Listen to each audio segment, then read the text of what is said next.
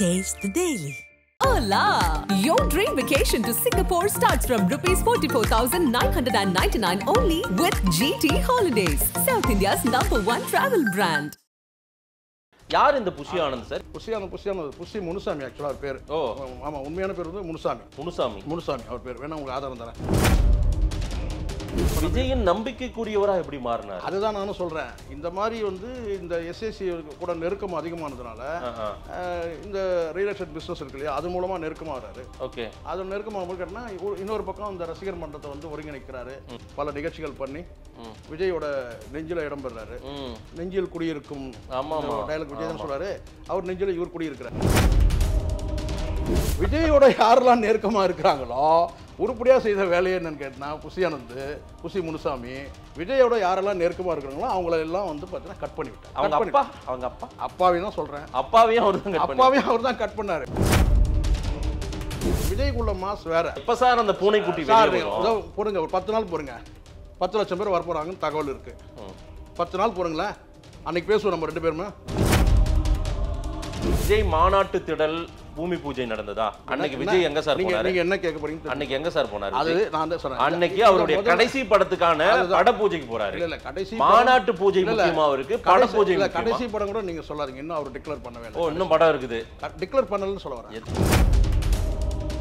விஜய் ஒரு mega brand, ஒரு மாசான தலைவர். ஆமா ஆமா. இங்க வந்து இன்னொரு பிராண்ட் உருவாகிட்டே வருது மெல்ல மெல்ல. யாரு? புஷியான். அவர் ஒரு பிராண்டா? ஆமா, அவரு ஒரு பிராண்டா உருவாகிட்டு வர்றாரு. பார்க்கலையா நீங்க? போஸ்டர், பேனர், கட் அவுட் இதெல்லாம் பார்க்கலையா நீங்க? வியூக அமைப்பாளர் தான் மாதேஷாங்க எல்லாமே முடிவு பண்றாங்க. விஜய்க்கே அங்க வியூக அமைப்பாளர் தான் எடுத்து கொடுக்குறாங்க. அது எல்லா கட்சிக்கும். இப்போ அண்ணன் 40 வருஷமா கட்சி நடத்தவங்க இப்போ ஆதவ் அர்ஜுனா தேவைப்படுறாரு. எடப்பாடி வந்து பார்த்தீங்கன்னா போஸ்டர் ஓட்டிட்டு வந்தேன் அப்படின்னு சொன்னாரு, அவருக்கு சுனில் தேவைப்படுறாரு. அது மாதிரி இன்னைக்கு வந்து பார்த்தீங்கன்னா விஜய்க்கு வந்து ஜான் ஆரோக்கியசாமின்னு ஒருத்தர் தேவைப்படுறாரு. இன்றைக்கு திடீரென திருமாவளவன் அவர்கள் 2வது இடம் கூட விஜய் வர வாய்ப்பு எப்படின்னு கேட்டேன். ஒரு மாசம் எப்படி மாறுச்சுன்னு யார் பண்ணது? யாருடைய கருத்து இருக்கலாம்? ஒருவேளை ஜான் ஆரோக்கியசாமி வியூக அமைப்பாளரும் ஆதவ் அர்ஜுனாவும் சேர்ந்து கூட அங்க கனெக்டிங் இருக்கு. கனெக்ட் இருக்கலாம். ஆதன் தமிழர்களுக்கு வணக்கம். பல்வேறு துறைகளில் ஆக சிறந்த ஆளுமைகளை சந்தித்து நாம் நேர்காணல் எடுத்து வருகிறோம். அந்த வகையில் மீண்டும் நம்மோடு இணைந்திருக்கிறார் பத்திரிகையாளர் திரு சேகவரா ஜெய்சங்கர் அவர்கள். அவரிடம் கேட்பதற்கு நிறைய இருக்குன்னா வாரங்களோடமே கேட்போம். வணக்கம் சேகவரா சார். வணக்கம் சார். வணக்கம். எப்படி இருக்கீங்க? நலமா இருக்கேன் சேகவரா சார். இன்றைக்கு கூட்டணி குறித்தான விஷயங்களும் அதில் விஜய் அரசியலும் இருக்கிறது. எனக்கு உருட்டுவீங்கன்னு தெரியும்.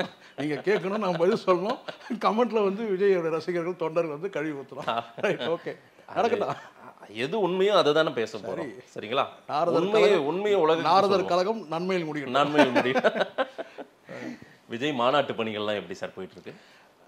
போயிட்டு இருக்கு சார். அது வந்து இதெல்லாம் வந்து உங்களுக்கு தெரியல. இல்ல, கொஞ்சம் கடைசி பேட்டியில நீங்க வந்து அங்க இருந்த நிறைய குறைகளை சொல்லியிருந்தீங்க. கண்டிப்பா. ஆனால் இப்ப மாநாடுன்றது ஒரு பெரும் கூட்டத்தை ஆர்கனைஸ் பண்ற இடம். கண்டிப்பா.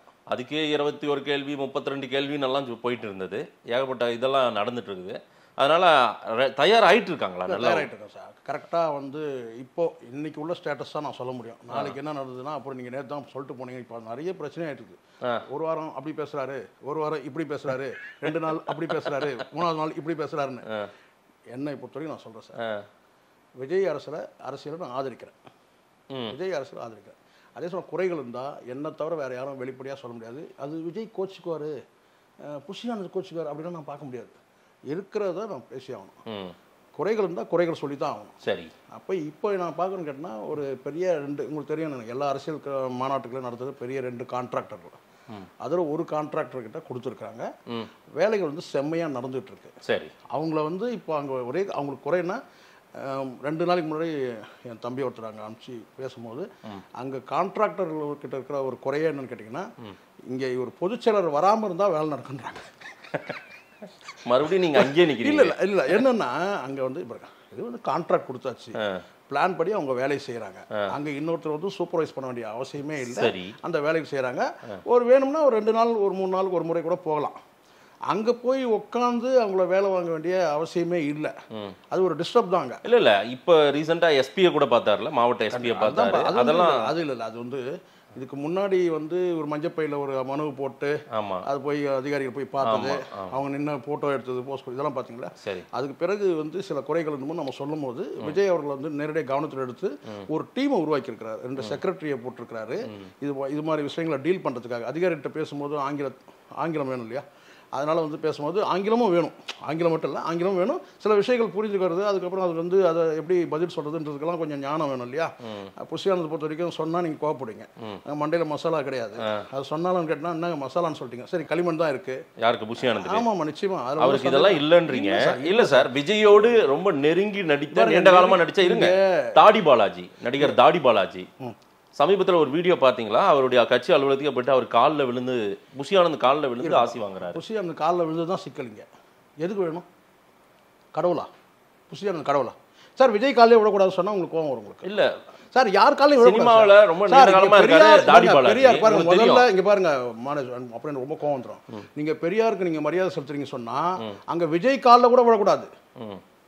இப்படிதான் ரஜினியை வந்து மேடையில் நிற்க வச்சு காலில் விழுந்து சுற்றி வந்து ஊர்வலம் போய் ஒரு வந்து கிட்டத்தட்ட வந்து அது ட்ரோல் ஆனது. எப்படி காமெடி பீஸ் ஆக்கிட்டாங்க ரஜினியை, தெரியுமா?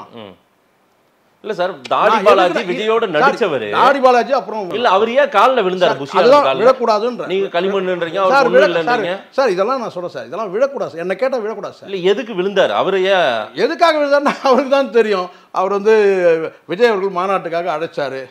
அவர் ஏதாவது வந்து போன்ல வந்து அழைச்சாரா? அதிகாரப்பூர்வமாக என்ன தகவல் இருக்கு மகேஷ்? இதெல்லாம் சொல்லிக்க வேண்டியதுதாங்க. பிறந்த நாளுக்கு வாழ்த்து சொல்றாரு, வந்து மாநாட்டுக்கு வந்து அவரை வந்து அழைச்சிருக்கிறாரு ஒரு அரசியல் கட்சி தலைவர் சொல்றாங்க. இதெல்லாம் வந்து அழைப்பதுன்னு ஒன்று பிரிண்ட் ஆகும். இப்போதான் வேலையே நடந்துட்டு இருக்குது. அடுத்தடுத்து அவர் யாரை அழைக்கிறாரு இல்லைன்றது ஒருவேளை போன்ல அழைச்சா கூட அவருக்கு தானே தெரியும். விஜய் டிக்ளேர் பண்ணாம மற்றவங்க எப்படி டிக்ளேர் பண்றாங்கன்னு சொல்றேன் நான். சரி, நீங்க ஏதாவது ஒரு வந்து அவங்களுடைய ஏதாவது வந்து அவங்க அறிக்கையில் வந்திருக்கா, இன்னாருக்கெல்லாம் நாங்கள் அழைச்சிருக்கோம் ஏதாவது சொல்லியிருக்காரு? தாடி பாலாஜி சொல்றாருன்னா, தாடி பாலாஜி வந்து பார்த்தீங்கன்னா அவருடைய ஒரு ரசிகராக இருக்கலாம், விஜயோட ரசிகராக சேர்ந்து நடிச்ச நடிகராக இருக்கலாம். அதான் அவரு தான் விஜய்க்கு கொடுக்க வேண்டிய மரியாதையை இவருக்கு கொடுக்குறாரு, புஷியானந்துக்கு கொடுக்குறாரு. நான் என்ன கேட்குறேன், இது வேண்டான்றேன். பெரியாரை நீங்கள் வந்து பார்த்தீங்கன்னா இந்த காலில் விழுறதே இருக்கக்கூடாது. பெரியாரை நீங்கள் வந்து மரியாதை செலுத்துறீங்க, பெரியாரை நீங்கள் பின்பற்றுறீங்கன்னு சொன்னால் நீங்கள் அந்த காலில் விழுறதே இருக்கக்கூடாது. யாரா இருக்கட்டும் சொன்னா விஜய் காலையில் விழக்கூடாதுன்னு நான் பேசிட்டு இருக்கிறேன். அப்போ நீங்கள் புஷியானது யார்? புஷியானது யாரு? புஷியானது ஒரு கோமாளி. இப்படிலாம் பேசணும் விரும்புறீங்களா? நான் அப்படிதான் பேசுவேன். கோமாளி தான் நான் சொல்றேன். நான் இன்னைக்கு நேத்து முந்தனும் சாம்சங்ல எவ்வளவு பெரிய போராட்டம் நடக்கும். சரி, அங்க யாராவது ஒருத்தர் போனல, தலைவர் போக முடியாது சார். ஏன் விஜய் பேச மாட்டாரு? இருங்க, பேசுறது இல்ல சார். சார் ஐயோ, விஜய் ஒரு ட்வீட் போட மாட்டாரு. பேசுறது இல்ல சார். நான் சொல்றது உங்களுக்கு புரியல.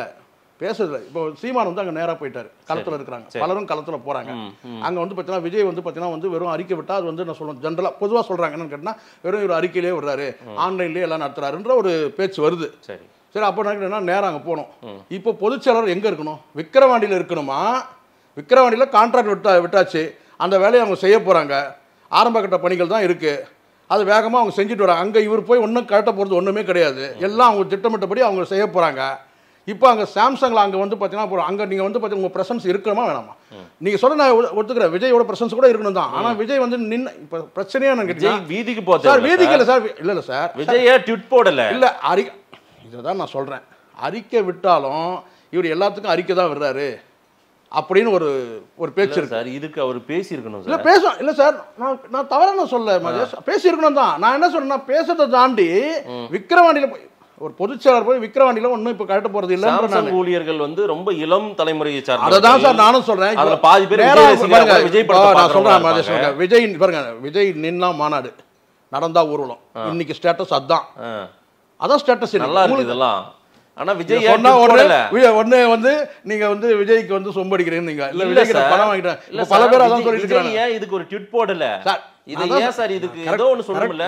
அதுல எத்தனை பேர் அந்த சாம்சங் ஊழியர்ல சம்பளம் வாங்கிட்டு போய் விஜய் படம் பார்த்தவங்களா இருப்பாங்க? அதுல நான் சொல்றேன், நான் அவர் ஒரு ரசிகர் இருப்பாங்க. இல்ல நான் மறுத்தேனா, சீமான் களத்துக்கு கண்டிப்பா இல்ல, கண்டிப்பா அறிக்கை விடணும், விடல. ஆனால் ஒரு பொதுச் செயலாளர் அந்த ஸ்பாட்டுக்கு போகணுமா வேணாமா? விஜய் போக முடியாது, விஜய் போகலாம், ஆனா அங்க வந்து வேற மாதிரி ஆயிடும், நிலவரம் கலவரம் ஆயிரும்.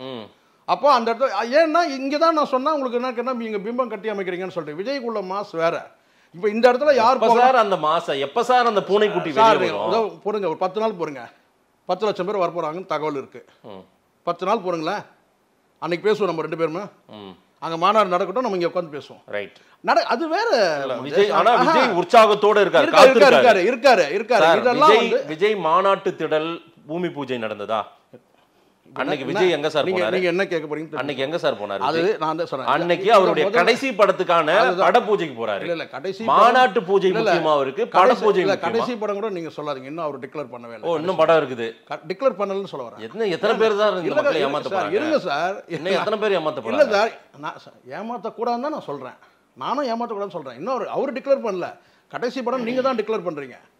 இல்ல, அவங்களே அனௌன்ஸ் பண்ணிருக்காரு. எங்க பண்ணிருக்காரு? அவருடைய முதல் ரெண்டு அறிக்கையில இன்னொரு படம் சொல்லிருக்காரு. இன்னொரு படம் 69 தான் கடைசி படம் சொல்லவே இல்ல. இன்னொரு படம்னா இதான் கடைசி படம். இப்ப போனாரு அந்த பட பூஜைக்கு. ஒப்புக்கொண்ட படங்கள் ஒரு வரி வரும் சார். நான் என்ன டீடைலா பேசணும்? யார் விஜய் பக்கமா நான் பேசுறேன் இல்ல வந்து இங்க அவர் சொல்றது நீங்க அறிக்கை நீங்க இன்னும் அதல சூட்சமா அதெல்லாம் விட்டுருங்க. அவர் சொன்னதெல்லாம் விட்டுருங்க. இல்ல இன்னொரு இருங்க, எனக்கு அவர் இன்னும் 10 படம் கூட நடிக்கட்டும். அத பத்தி ஒப்புக்கொண்ட படங்கள் அப்படின்னு ஒரு வார்த்தை வராரு. ஒப்புக்கொண்ட படம் எத்தனை உங்களுக்கு தெரியும்? எத்தனோட ஒத்துக்கிட்டாரு? சரி, அவர் இன்னும் கூட படம் நடிக்கிட்ட சார். அன்றைக்கு விவாதம் அது பேசலாம். நீங்களே அது ஆனால் மாநாட்டு திடல் பூஜைக்கு போணுமா? அவரு பட பூஜைக்கு போறாரு. கண்டிப்பா சொல்றேன். எது சார் முக்கியம்? சார் அது கிரிட்டிசைஸ் எதுக்கு சார்? இல்ல இங்க என்ன சிக்கலாச்சுன்னு நான் சொல்லட்டுமா? என்ன பேச விட்டீங்கன்னா நான் சொல்றேன். சொல்லுங்க. அங்கே ஒரே நாளில் வந்து பார்த்தோன்னா நல்ல நாள்ன்ற அடிப்படையில் வந்து ஒரு திருநாள்ன்ற அடிப்படையில் எல்லா நாளும் நல்ல நாள் தான் நமக்கு. ஆனால் அவங்களுக்கு முடிவு பண்ணுறாங்க இது நல்ல நாள் சொல்லிட்டு. சரி, அங்கே 2 பூஜைகளும் இருக்க தான் செய்யுது. ஆனால் அங்கே என்னன்னு கேட்டிங்கன்னா, இவர் போகும்போது கிட்டத்தட்ட அவர்கிட்ட அவர் இருக்கும்போதே ஒரு 10,000 பேர்கிட்ட வந்துட்டுருக்காங்க. யார்? புஸ்ஸி ஆனந்த் அவர் பண்ணும்போதே. புஸ்ஸி முனுசாமி ஆக்சுவலாக அவர் பேர். ஓ ஆமாம், உண்மையான பேர் வந்து முனுசாமி அவர் பேர். வேணா உங்களுக்கு ஆதாரம் தரேன் உங்களுக்கு. வந்து முனுசாமி தான் அவர் பேர், புஸ்ஸி முனுசாமி. அவர் போய் அங்கே பண்ணும்போது அவர் வந்து அவர்கிட்ட இன்ஸ்ட்ரக்ஷன் கொடுத்துன்னு கேட்டால், நார்மலாக எல்லா கட்சியோட மாநாடும் எப்படி பண்ணுவாங்க, இதை விமர்சையாக பண்ண மாட்டாங்க. போய் அங்கே வந்து பார்த்தீங்கன்னா ஒரு பந்தக்கால் நடன்னு கேட்டால் அந்த ஒர்க்கை நீங்கள் பார்த்துங்க, நான் இந்த ஒர்க்கை நான் பார்த்துக்கிறேன்ற மாதிரி ஒரு மேம்போக்காக போயிட்டாங்க. சரி. ஆனால் இவர் போய் அங்கே போட்ட சீனு இது உண்மை. நான் சொல்கிறது நீங்கள் நம்ப போகிறீங்க. அங்கே போய் என்ன பண்ணிட்டாருன்னா, 2 அதாவது இந்து கடவுள், அதுக்கப்புறம் வந்து பார்த்தீங்கன்னா அங்கே இன்னும் சில 2 படங்கள் கொண்டு போயிட்டாரு. தேவையில்லாமல் கொஞ்சம் இந்த விஜயோட நெஞ்ச நக்கணுன்றதுக்காக வந்து ஏதோ வந்து புனித நீர்லாம் கொண்டு வந்துட்டோம். அப்புறம் வந்து பார்த்தீங்கன்னா அங்கே வந்து ஐயரை வர வச்சு, அங்கே வந்து புரோகிதர் வர வச்சு, அங்கே வந்து அதாவது என்ன ஒரு மும்மத வழிபாடுன்ற மாதிரி போட்டு, ஆனால் அங்கே பண்ணது எல்லாம் வந்து பார்த்தீங்கன்னா வந்து ஒரு புரோகிதர் வர வச்சு தான் பண்ணார். இந்த விஷயம்லாம் வந்து விஜய் இவ்வளோ பண்ண போகிறதுலாம் அவருக்கு தெரியாது. சரி, இவ்வளோ பண்ண போகிறது அவருக்கு தெரியாது. நிச்சயமா தெரியாது. விஜய் தெரியாது. ஆனால் இருங்க நான் சொல்றேன் சார், இன்னைக்கு கூட போய் பார்க்கலாம், மேற்பார்வையிடலாம், தப்பு இல்லை. எங்க போவாரு? இல்ல போவாரு, என்னைக்கு போவாரு? இருங்க நான் சொல்றதுன்னா, இன்னைக்கு கூட மேற்பார்வையிட போகலாம். வேலை நடந்துட்டு இருக்கு. உண்மையிலே இந்த மாநாட்டுக்கு முன்பு விஜய் ஒரு முறை அந்த மாநாட்டு திடலை மேற்பார்வை செய்வார்னு நீங்க சொல்லுங்களா பார்க்கலாம். செய்யலன்னு நீங்க சொல்றீங்க. நீங்க செய்வார்னு சொல்லுங்க சார். இல்ல நீங்க செய்யலன்னு நீங்க சொல்றீங்களா? செய்ய மாட்டாருன்னு தான் நான் பார்க்கறேன். நான் சொல்றேன். 2 நாளைக்கு முன்னாடி வந்து ஒரு தேவி தேட்டர்ல வந்து படம் பார்த்தாரு விஜய். ஆமா, ஒரு காட்சி ஒன்று பார்த்தாரா இல்லையா சொல்லுங்க பார்க்கலாம். எனக்கு தெரியல. விக்ரவாண்டியில இருக்கிறது உங்களுக்கு தெரியல, இங்க இருக்கிறதே தெரியல. விக்ரவாண்டியில என்ன வந்து உங்களுக்கு தெரியும்? விஜய் வெளிப்படையான அரசியல் தலைவரா இப்படி மறைஞ்சு கிடையாது. அரசியல் இப்படி மாநாட்டுக்கு பிறகு நானும் கூட கேட்டேன் இந்த கேள்வியை. இந்த கேள்வி கேட்டேன். பதில் வந்து பார்த்தீங்கன்னா வந்து அங்கேருந்து வரல. எங்கேருந்து வரலன்னா வந்து விஜய் தரப்புலேருந்து வரல, அந்த பனையூர்லேருந்து ஒரு குரல் வருது. என்னன்னு கேட்டிங்கன்னா, மாநாட்டுக்கு பிறகு தான் வந்து வெளிப்படையான அரசியல் கேட்டா எல்லா விஷயத்துக்கும் இறங்குவாரு. இப்பெல்லாம் ட்ரைலர் தான், ரிலீஸ் அப்புறம் தான். அப்படி இல்ல படம் தான், சினிமா தான். இல்ல இந்த மாநாட்டில் வந்து அவருடைய அந்த கொள்கை கொடி, அந்த கொடியோட கொள்கை, அதில் இருக்கிற அந்த விஷயங்கள், அதில் இருக்க என்ன சாராம்சம், கொள்கை, தத்துவம், கோட்பாடு, இதெல்லாம் சொன்ன பிறகு சொத்துவரி விலை உயர்வு, சாம்சங் அதுக்கு பிறகு எல்லாமே இருங்க, இது எல்லாமே பேசுவாங்க. இல்ல அதுக்கு பிறகு எல்லாமே பேசுவாருன்னு தான் சொல்றாங்க. நீங்க நம்புற மாதிரி நானும் நம்புறேன். பனையூர்லேருந்து வரக்கூடிய தகவல் அப்படிதான். வாய்ஸ் கார்ட்லேருந்து தகவல் வந்தா நீங்க நம்பலையா? இல்ல சார், கோபாலபுரத்துல தகவல் வந்தா நீங்க நம்பலையா? ஒரு கட்சி தொடங்குறாரு, தொடங்கி 8-9 மாதங்களுக்கு மேல ஆகுது. கண்டிப்பா சார். ஒரு முதல் மாநாடு அந்த இடத்துக்கு போகாம மறுபடியும் படம் பூஜைக்கே போறாருன்னா, இல்ல நீங்க விஜய் என்ன மெசேஜ் கொடுக்கறாரு? இல்ல நீங்க சொல்றதுக்கு நான் சொல்றேன். என்ன கேட்டீங்கன்னா, மாநாட்டை போய் அவர் வந்து இப்ப நான் ஒரு கேள்வி கேட்டா உங்களுக்கு பதில் சொல்ல முடியும். மாநாட்டு திடல் நான் கேட்ட ஒரு கேள்வி கேட்டேன். சொல்லுங்க. தேவி தியேட்டருக்கு வந்து வேட்டையன் படம் பார்க்கறதுக்கு விஜய் வந்துட்டு போனாரு சொல்றாரு. அது எனக்கு தேவையே இல்ல. அது தேவையில்லை. இல்ல வந்தாரா? இல்ல தெரியல. தேவையில்லை. இதுவும் தான் நான் சொல்றேன். எனக்கு தேவையானது அரசியல் மேடை. எனக்கு வர இடத்துக்கு விஜய் வந்தாரா இல்லையா? விஜய் மாநாட்டை வந்து பந்தல வந்து அந்த திடல அதே மாதிரி கேப் போட்டுட்டாரு.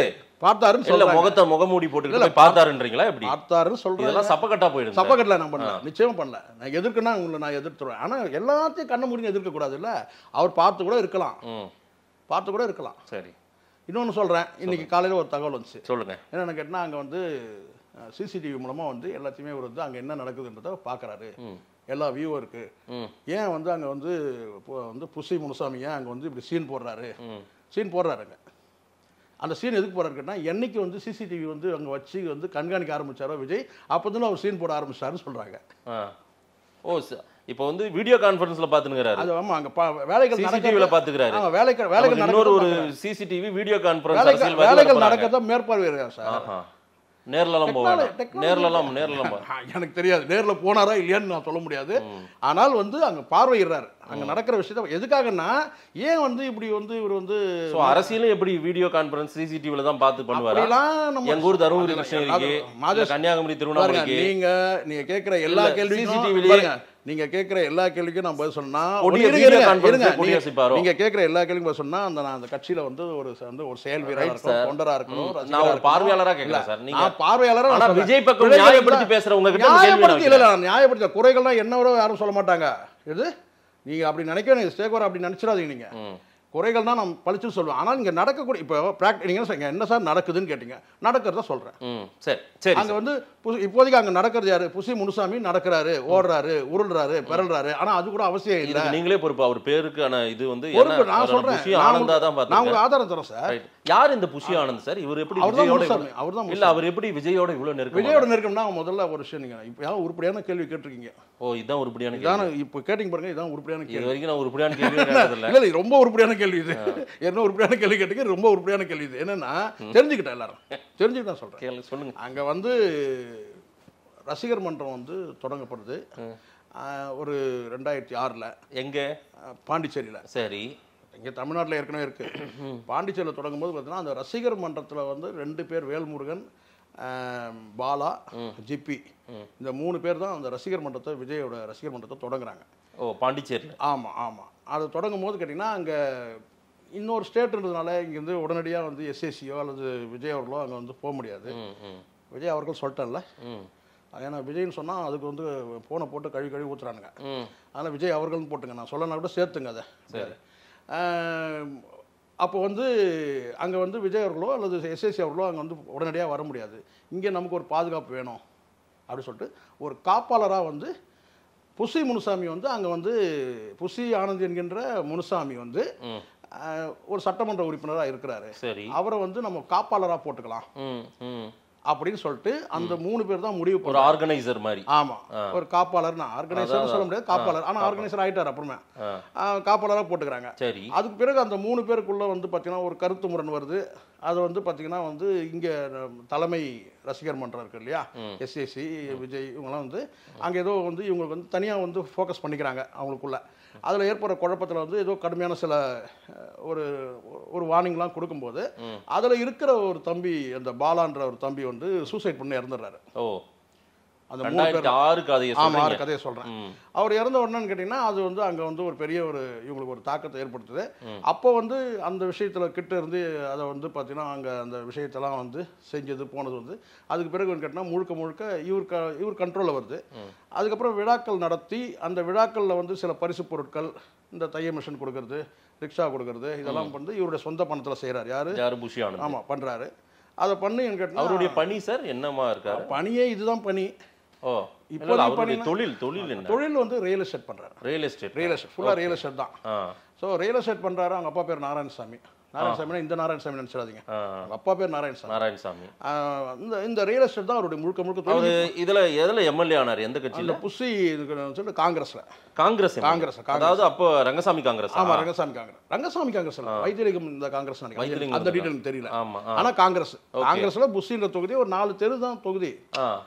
ஏன் ரங்கசாமி காங்கிரஸ்ல ஒரு வேலை இருந்திருப்பாரோ அப்படின்னு இருக்கலாம், அது எனக்கு தெரியல. எனக்கு எதுக்கு டவுட், எல்லா பக்கம் துண்டு இருக்கு. விஜய வந்து ரங்கசாமி அவர்கள் முதலமைச்சரா இருக்கும்போது வந்து பார்த்தாரு. ஆமா, பார்த்தாரு. ரெண்டாவது வந்து அந்த சந்திப்புலாம் இவர் தான் ஏற்பாடு பண்ணாரு. யார்? இவர் தான். ஆமா, ஏற்பாடு பண்ணாரு. அங்க வந்து எல்லா பக்கமும் இவருக்கு துண்டு இருக்கு. நாராயணசாமி, வைத்தியலிங்கம், நாராயணசாமி, ரங்கசாமி, அங்க பாண்டிச்சேரியில எல்லா கட்சிகளும் வந்து ஆமா எல்லார்கிட்டயும் துண்டு இருக்கு. பொன்குமார் எல்லார்கிட்டையும் துண்டு இருக்கு. அந்த துண்டு எதனால எல்லா பக்கமும் போச்சுன்னு கேட்டா இந்த அடையாளம் வந்த பிறகு அகில இந்திய வந்து அதுக்கப்புறம் ஒரு கட்டத்துக்கு மேல இவங்க என்ன செய்யணும்னா வந்து இந்த ரியல் எஸ்டேட் பிசினஸ் இருக்கிறதுனால எஸ்எஸ்சியோட ரொம்ப நெருக்கம் வருது. அதான் வாழ்க்கை எஸ்எஸ்சி விஜயின் நம்பிக்கைக்குரியவரா எப்படி மாறினார்? அதுதான் நானும் சொல்றேன். இந்த மாதிரி வந்து இந்த எஸ்எஸ்சி கூட நெருக்கம் அதிகமானதுனால இந்த ரியல் எஸ்டேட் பிசினஸ் இருக்கு இல்லையா, அது மூலமா நெருக்கமா வர்றாரு. ஓகே, அது நெருக்கமாக கேட்டா இன்னொரு பக்கம் இந்த ரசிகர் மன்றத்தை வந்து ஒருங்கிணைக்கிறாரு. வந்து இங்க பல நிகழ்ச்சிகள் பண்ணி விஜயோட நெஞ்சில இடம் பெறாரு. நெஞ்சில் குடியிருக்கும் டயலாக் விஜய் தான் சொல்றாரு.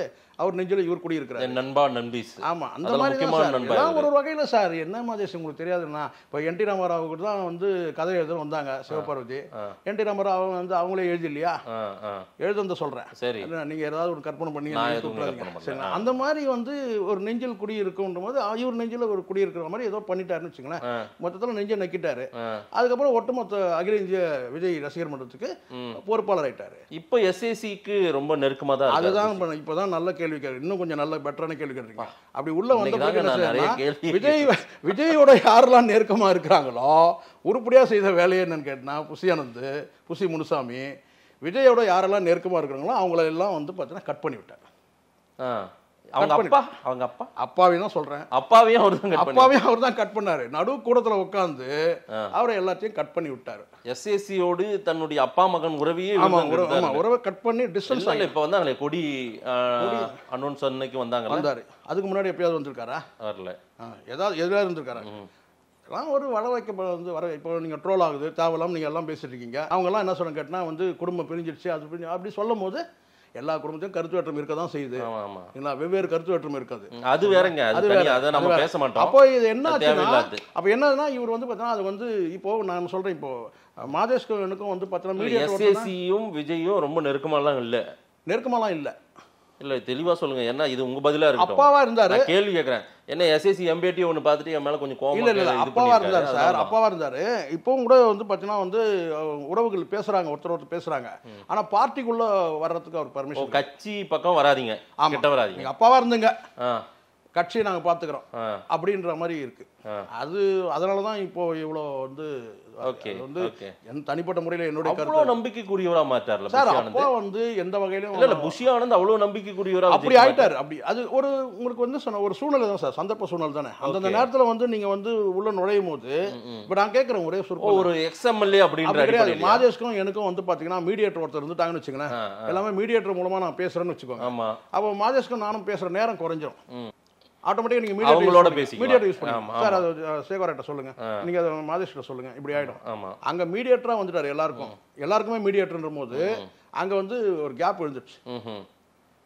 அந்த கேப் ஏ டு ஜெட் விஜயோடு எல்லா தொடர்புமே இவர் மட்டும் தான், புஷி ஆனந்த் மட்டும் தான். இப்ப கட்சியில வந்திருக்கிற முக்கியமான இல்ல இப்போ கொஞ்சம் இப்போ நம்ம பேசின பிறகு அடுத்து ட்ரோல் ஆகுற பிறகு நீங்க எல்லாம் இந்த மீடியாக்கள் எல்லாம் பேசின பிறகு விஜய் அவர்கள் கவனத்துக்கு போயிட்டு புஷி ஆனந்த் வந்து என்ன பண்றாரு, நான் என்கிட்ட வந்து ஒரு என்ன சொன்ன ஒரு தகவலாக வந்து பலரும் கூட கேட்குறாங்க. அந்த கட்சியில் இருக்க மாவட்ட நிர்வாகிகள், மாநில நிர்வாகிகள், மாவட்ட நிர்வாகிகள் பல பேர் என்கிட்ட பேசும்போது சொன்னால் எனக்கு வந்து நான் பார்ட்டியில் எதுவும் நான் மெம்பர் கிடையாது, நீங்கள் என்கிட்ட தொடர்பு எதுவும் என்கிட்ட பேசாதீங்கன்னு நான் சொல்லிட்டேன். அப்போது வந்து என்ன கேட்டால் சில பேர்கிட்ட பகிர்ந்துக்கும் போது சொல்கிறாங்க புஷி ஆனந்த் வந்து நிறைய குறைகள் சொல்கிறாங்க. அப்போ நான் என் மனசுக்குள்ளே பட்டது என்னன்னு கேட்டிங்கன்னா, ஒரு கோஷ்டி உருவாகுது. எப்படி காங்கிரஸ் வந்து இன்னைக்கு காங்கிரஸ் ஏன் இன்னைக்கு இந்த கோஷ்டி உருவாக்க இல்லை நான் சொல்கிறேன் மதேஷ், நீங்கள் நல்லா புரிஞ்சுப்பாங்க. விஜய் ஒரு மெகா பிராண்டு, ஒரு வந்து ஒரு மாசான தலைவர். ஆமா ஆமா. இங்க வந்து இன்னொரு பிராண்ட் உருவாகிட்டே வருது மெல்ல மெல்ல. யாரு? புஷி ஆனந்த். அவர் ஒரு பிராண்டா? ஆமா, அவரு ஒரு பிராண்டா உருவாகிட்டு வர்றாரு. பார்க்கலையா நீங்க? போஸ்டர், பேனர், கட் அவுட் இதெல்லாம் பார்க்கலையா நீங்க?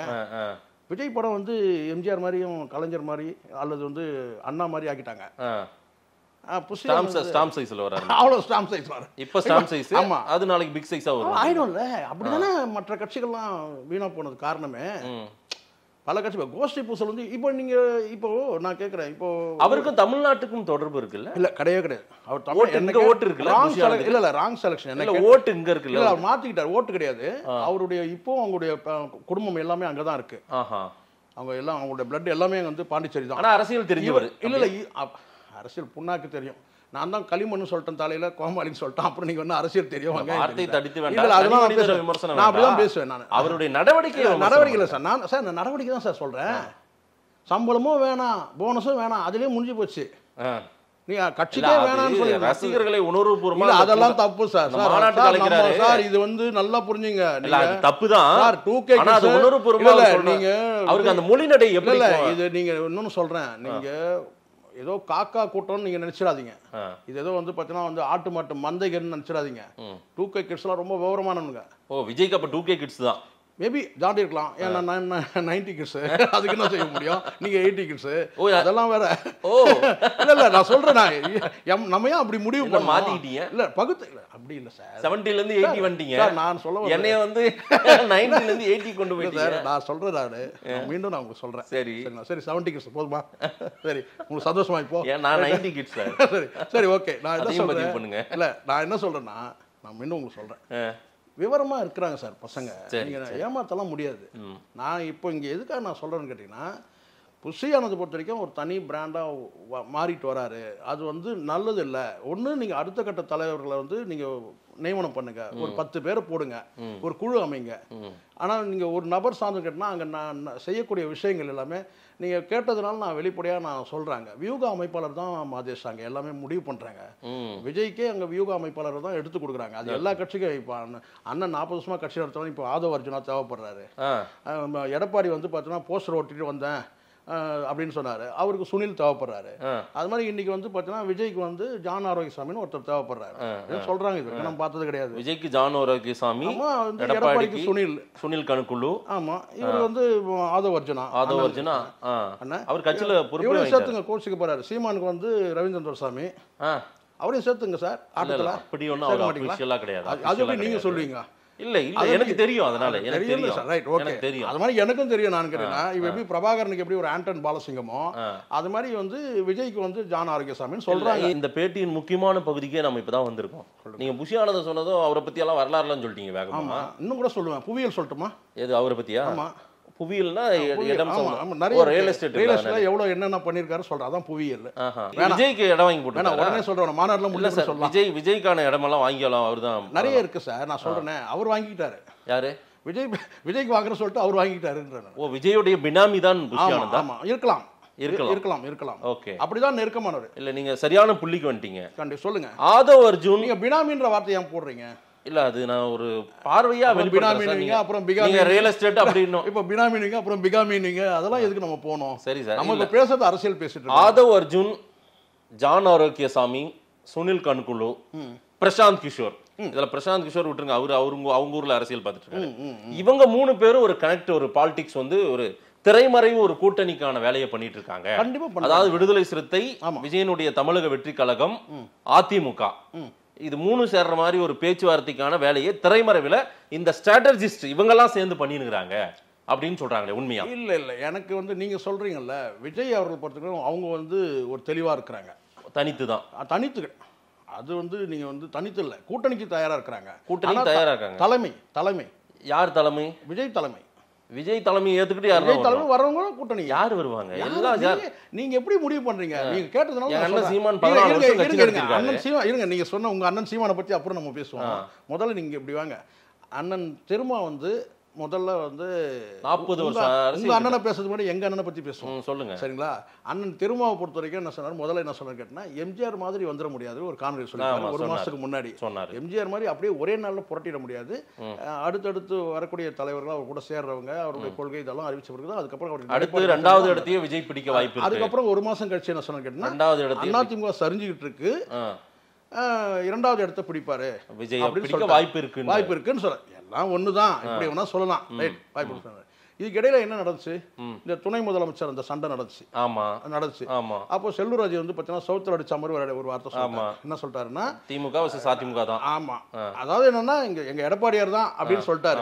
அங்க தலைமை டிக்ளேர் பண்ணிட்டாரு, துணை கிடையாதுன்றது அவர் டிக்ளேர் பண்ணிட்டாரு. கூட்டணி ஆட்சிலாம் கிடையாதுங்க அப்படின்னு சொல்லிட்டாரு. கூட்டணி சொல்லிட்டாருனால முடிஞ்சிச்சு, அங்க துணை எல்லாம் கிடையாது. சரி, அப்போ இந்த இடத்துல அவருக்கு வந்து அண்ணன் திருமாவளவன் கேட்டனா அடுத்த ஆப்ஷன் எடப்பாடி இல்லைன்னா டிஎம்கே விட்டு வெளியே வந்தாச்சுன்னா நான் கிட்டத்தட்ட வெளியே வந்த கதை தான். அப்படிதான் நான் நினைக்கிறேன். அப்படி இல்லையே, எனக்கு ஒரு பார்வை இருக்கு. அடுத்தடுத்து இவங்க வந்து பேசக்கூடியது சார், அங்க வந்து ஆதவ் அர்ஜுன் மட்டும்தான் சார் இங்க இந்த அரசாங்கத்தில் நடக்கக்கூடிய. ஆதவ் அர்ஜுனா யாரு? அவர் பொதுச் செயலாளர், துணை பொதுச் செயலாளர். துணை பொதுச் செயலாளர் பார்த்தீங்கன்னா அங்கே வந்து அதை விட சீனியர் துணை பொதுச் செயலாளர்லாம் இருக்காங்க சார். இதே வந்து அண்ணனுக்கு வந்து உடன்படவே இல்லை, அண்ணனை மீறி பேசுறாரு, அதீதமாக பேசுறாரு அப்படின்னு சொன்னா திரும்ப இந்நேரம் அவர் கட்சியை விட்டு நீக்கி இருப்பார். சரி, இல்ல அட்லீஸ்ட் ஒழுங்கு நடவடிக்கை. ஆதவ் அர்ஜுன் பேசுவதை ரசிக்கிறாரு, அவர் பேச வைக்கிறாருன்றாங்க. நீங்க பேச வைக்கிறாரு. ரெண்டு பேரும் தெரிஞ்சுதான் பேசுறாங்க. ஆதவ் அர்ஜுனா இதுல உடன்பாடு இல்லாத உடன்பாடு இல்லாதவர்கள் தான் திரு ஆலுஷா. அப்படி இல்ல சார், எஸ் பாலாஜி, ரவிக்குமார், இல்ல இங்க பல பேருக்கு சிக்கல் இருக்கு. நேரடியா சொல்லிடுறேன். கட்சி அத கூட்டிலிருந்து நாம அவங்க வெளியேற்றினாங்கன்னா இவங்களுக்கு கொஞ்சம் கிரெடிட், அவங்களா வெளியேற்றட்டும் அப்படின்னு நிற்கிறாங்க. ஆமா, அவங்களா வெளியேற்றணும். இப்போ இவர் சொல்றா எப்படி வெளியேற்றும்? அதுதான் சார். இப்போ காளியம்மாள் ரெடியா இருக்கிறாங்க, பெட்டி படுக்கலாம் எடுத்து வச்சுட்டாங்க, எல்லாம் ரெடி அடுத்த கட்சிக்கு போறதுக்கு. ஆனா வெளியேற்றட்டும்னு நினைக்கிறாங்க. கட்சி விட்டு வெளியேறினா அது வெளியேறதோட வெளியேற்றப்பட்டாங்கன்னு வச்சுங்களேன், அது வந்து அவங்களுக்கு நீங்க எங்கே வாங்க விசிகாவுக்கு வந்துருங்க. அதான், அதனால இவங்களுக்கு தெரிஞ்சுதான் பேசுறாரு. இல்ல சார், தெரியாம பேசியிருந்தா குறைஞ்சபட்சம் நான் ஒரு ஷோகாஸ் நோட்டீஸ் அது கொடுத்துருப்பாரு. ஏன் இப்படி பேசுறீங்கன்னா கேட்டிருப்பாரு, விளக்கம் கேட்டிருப்பாரு. அப்படி எதுவும் நடக்கவே இல்லை. இப்போ உங்களுக்கு தான் இந்த மெரினால் நடந்த விஷயத்துக்காக வந்து பாத்தீங்கன்னா வந்து கோவமா பேசி அறிக்கை விட்டுருக்காரு. அதுவே வந்து அந்த ரியாக்ஷனையா வந்து திரும்ப பண்ணாரு. இதை கவனிக்க வேண்டும். நீங்க வந்து எங்க தவறு நடக்குது? ஒரு கட்சியில எல்லாரும் நீங்க அறிக்கை விட்டுட்டே இருப்பீங்களா? அதான் ஒரு ஒழுங்கா தலைவர் ஒருத்தர் அறிக்கை விடுறீங்கல்ல, அதுக்கப்புறம் துணை பொதுச் தனியா அறிக்கை விடுறாரு சார். இதெல்லாம் குட்டியை விட்டு சூடு பாக்குற இந்த குரங்கோட கதை சார். இதெல்லாம் சரி சரி. இந்த சோத்து பாடி வந்து குட்டியை விட்டு குரங்கு வந்து இவங்களெல்லாம் ஆலோசனாவாசியோ வன்னியரசு, அதான் நானும் கேட்கிறேன். அப்ப ஆளாளுக்கு பேசுவீங்களான்னு கேட்கிறேன். இல்ல அவங்க எல்லாம் பேசாம இருக்காங்க. ஏன் பேசாம இருக்காங்க? அவங்களும் பேசட்டுமே, வன்னியரசு பேசட்டுமே. நேற்று அப்ப நீங்க சொல்றீங்கல்ல 4 வருஷத்துக்கு இங்க சீனியர்லாம் கிடையாது. நீங்க சொல்றீங்கல்ல 4 வருஷம் கருதாலும் நீங்க சொல்றீங்கல்ல, நான் யாருக்கும் சப்போர்ட்டா பேசல. ஆனா நீங்க வந்து சொல்லுங்க, நீங்க எப்போ வந்தீங்க?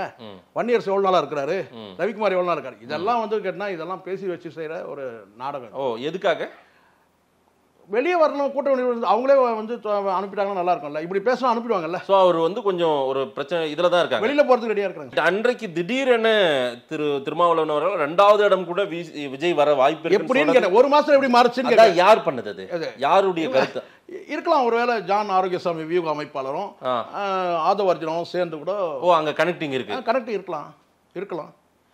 இது வந்து சட்டமன்றத்தில் இதுல எடப்பாடி ரோல், அதிமுக ரோலும் உள்ள ஏதாவது இருக்கா? அவங்க ரோல் இதுல இருக்கிற மாதிரி தெரியல. அவங்களே இன்னும் வந்து ஆனா ஜான் ஆரோக்கியசாமியோ திரு சுனில் கணுக்குலவோ திரு ஆதவ் அர்ஜுனோ எல்லாம் நண்பர்களா தான் இருக்க வாய்ப்பு இருக்குல்ல. நண்பர்லாம் ஒரே பள்ளிக்கூடத்துல படிச்சவங்கல்ல, எல்லாம் பிரசாந்த் கிஷோர் பள்ளிக்கூடத்துல படிச்சவங்க. தமிழ்நாட்டு அரசியல் அப்ப கூட்டணியை வந்து தீர்மானிக்கிறதே இந்த இவங்க தான் தீர்மானிக்கிறாங்க. வியூக அமைப்பாளர் தான் இவங்க தான் தீர்மானிக்கிறாங்க. என்ன வந்து கலைஞர் மாதிரி வந்து பாத்தீங்கன்னா வந்து சரக்கு இருக்கணும்ல, இங்க இருந்துச்சுன்னா பாரு. ஏன் திருமாவுக்கு இருக்காதா என்ன? 10 பிரசாந்த் கிஷோருக்கு சமம் சார் கலைஞர். அவர் தான் வந்து வியூக அமைப்பாளர் வந்து அரசியல் சாணக்கியம் வியூகம் சொன்னா அகில இந்திய அளவுல வந்து கிளாஸ் எடுப்பார் எல்லா தலைவருக்கும் கலைஞர். அவங்களுடைய சீனியருக்கு எடுப்பாரு. எடப்பாடி எடப்பாடியை கொண்டு போய் கலைஞரோட ஒப்பிடுறீங்க கோவம் வரும். அப்புறம் நான் வந்து சொல்றேன், கலைஞருடைய அடுத்த கட்டமே சொல்றேன். எல்லாருமே சொல்றேன், முதலமைச்சர் ஒத்துட்டு இருக்காரு. நான் கலைஞருடைய மகன் தான். ஸ்டாலின் அவர்களும் நல்லா தான் சார் எடுக்கிறார். அவருமே சூப்பரா வெற்றி மேல் வெற்றி. அப்பயும் வந்து பிரசாந்த் கிஷோர் கூப்பிட்டாங்க கடந்த 2021. வேற யாரும் என்கேஜ் பண்ணிருக்காங்க. நான் சொல்றது என்னன்னா, இந்த ஒரு ஸ்டைல் எப்போ வந்து கேட்டா குஜராத்ல இருந்து வந்த ஸ்டைல் தான், மோடிக்கு பிறகு வந்த ஸ்டைல் தான். இப்போ பலரும் கூட நிறுவனங்கள் வச்சிருக்காங்க. இப்போ ஒரு பெண் என்ற நிறுவனம் வச்சு நடத்துறதா சொல்றாங்க டிஎம்கே சைடுல. நிறுவனங்கள் வந்து பாத்தீங்கன்னா இப்போ வந்து ஒட்டுமொத்த வாக்காளர்களையும் வந்து பிரிச்சு மேயறாங்க. சரி, எந்த வாக்காளர்களை எப்படி கவர் பண்றது சொல்லிட்டு ஒவ்வொருத்தரும் ஒரு ஸ்ட்ராட்டஜி வச்சு மூவ் பண்றாங்க. அதனால தான் நான் சொன்னேன் கேட்டா, எப்படி பிரபாகரனுக்கு எப்படி வந்து ஒரு ஆண்டன் பாலசிங்கமோ அந்த மாதிரி ஒருத்தர் வந்து சேர்ந்து இருக்கிறாரு விஜய்க்கு. அதே மாதிரி அங்கே வந்து சுனில் ஒருத்தர் இருக்கிறார் எடப்பாடிக்கு. அந்த சுனில் கூட இப்போ மாற்றப்பட்டு பிரசாந்த் கிஷோர் வருவாருன்னு சொல்றாங்க. அது எவ்வளவு உண்மைன்னு தெரியல. அதுக்கான பேச்சுவார்த்தை நடந்துட்டு இருக்குன்னு சொல்றாங்க. சுனில் எடுத்துட்டு வந்து பிரசாந்த் கிஷோர் கொண்டு வரலாம் அப்படின்னு ஒரு பிளான் இருக்குன்னு சொல்றாங்க. ஏன்னா இங்க ஜான் ஆரோக்கியசாமி சமாளிக்கணும்னா அந்த காம்பினேஷன் தான் சரியா இருக்குன்னு சொல்றாங்க. இதுதான் உண்மை. அப்படி ஒரு பேச்சு இருக்கு. சமாளிக்கணும். அதுதான் சார், இங்க வியூகம் தானே முக்கியம். வியூகம் தானே முக்கியம். அங்க வந்து கூட்டணியை உடைக்கிற பவர் வந்து பாத்தீங்கன்னா வந்து டிஎம்கே கூட்டணி வலிமையா இருக்கு. இப்போ வந்து பாத்தீங்கன்னா ரொம்பவும் வந்து அவங்க பல்ல கட்சி இருக்கிறாங்க. இவங்க தேவையில்லாம மீண்டும் சீன்றாங்க. ஒன்னு கூட்டணி விட்டு வெளியே வந்துடணும். மது ஒழிப்பு மாநாடு நடத்தினாங்க, தெரியும். அதுவே எவ்வளவு பெரிய பேசும் பொருளாச்சு. கூட்டணியில் இருந்துகிட்டே பண்றாங்க. சரி, ஸோ அது ஒரு கட்டத்தில் வந்து பார்த்தீங்கன்னா அவங்க நீக்குனா வந்து இவங்களுக்கு கொஞ்சம் கூடுதலான ஒரு என்ன சொன்னா ஒரு அனுதாபம் வரலாம். இல்ல சார், விஜய் ஏத்துக்கிட்டு எந்த கட்சி அந்த மாதிரி அவரோட சபாடி நீங்க ஏத்துக்கிட்டு சொல்றீங்கல்ல, இந்த மாநாடு வந்து பெரிய அளவில் போயிட்டு இருக்கு சார். அது நமக்கு தெரியல மதேஷ். நான் சொல்றேனே விஜயே தலைமையா திருமாவளவன் ஏத்துப்பாரா? அந்த மாநாடு நடத்தி காமிச்சா சீமான் ஏத்துப்பாரா? வேல்முருகன் ஏத்துப்பாரா? இவங்க எல்லாரும் விஜய் வேணா ஏத்துக்க ரெடியா? வேல்முருகன் ரெடியா இருக்காரு. விஜய் எல்லாம் ஏத்துக்க மாட்டாங்க. ஏத்துக்க மாட்டாங்க. இருங்க. விஜய் ஏத்துக்க மாட்டாங்க. இல்ல நீங்க சொல்லாதீங்க. நான் சொல்றேன் சார். வேல்முருகனை பற்றி எனக்கு தெரியும். நான் சொல்றேன் இருங்க. அண்ணன் வேல்முருகன் ஏத்துக்க மாட்டாரு. நீங்க ஏத்துக்கலாம் சார். அவர் ஒரு தமிழ் தேசியவாதி. நான் சொல்றத கொஞ்சம் கேளுங்க. ஒரு கள போராளியை போய் நீங்க என்ன தலைமையா ஏத்துக்கோங்க. இப்போ நீங்க என்ன சொன்னீங்க? ஒரு தமிழ் தேசியவாதி. ஒரு கள போராளி. இருங்க. கள போராளி. வேல்முருகன் கள போராளி. அவர் தலைமை ஏத்துப்பாரு. சார் கள போராளி நம்ம எல்லாம் பார்த்தோம். சரிங்களா? நீங்க வந்து இன்னொரு பேர் கூட இருக்கு. டோல்கேட் முருகன் கூட நீங்க சொல்லுங்க. எனக்கு அதெல்லாம் நான் அப்படி ஒரு போராளி தலைவன் போய் இருக்கட்டும் சார். இப்போ நான் விஜய் தலைமையா ஏத்துக்கோங்க. இருங்க நான் பேசுறேங்க. இப்போ நீங்க சொன்னீங்க தமிழ் தேசியவாதி. இப்போ நான் கேக்குறேன் விஜயோட வந்து கட்சியோட கொள்கை என்ன உங்களுக்கு தெரியும்? எனக்கு தெரியாது. நாளைக்கு வந்து தமிழ் தேசியம் பேசினாரு வச்சுங்க மேடையில. அப்ப நீங்க சொல்லுவீங்களா? பட் விஜய தலைமையா வேல்முருகனையா ஏத்துக்கணும் சார். நான் ஏத்துக்கிறேன் கேட்டேன். வேல்முருகன் பட்டி தொட்டி எங்க கிராமம் போய் அரசியல் பண்ணிக்கிறாரு. நான் சொல்றேன் வேல்முருகன் என்ன பிரச்சனை? ஒரு சீட்டு பிரச்சனை தானே? ஒரு சீட்டு பிரச்சனைக்காக இல்ல சார். அப்படி இல்லன்னா சீட்டுக்காக அரசியல் பண்ற ஆளு வேற எப்படி களத்துல வேலை செய்யற ஆளை போய் நீங்க அவர் ஒரு போராளியை போய் நீங்க போய் விஜய தலைவரா ஏத்துக்கோன்னா எது கூட்டணி தேவை உங்களுக்கு? நீங்க உங்களுக்கு ஒரு சீட்டு பிரச்சனை இல்ல. கூட்டணி எதுக்கு தேவை உங்களுக்கு? இது வேல்முருகன் பார்த்தா கூட பாக்கட்டும் சார். அடுத்த கேள்விக்கு வரேன். நான் பாருங்க, நாம பேசணும்னா நம்ம எல்லாரும் தானே பேசுறோம். அண்ணன் திருமாவே பேசுறோம்ல.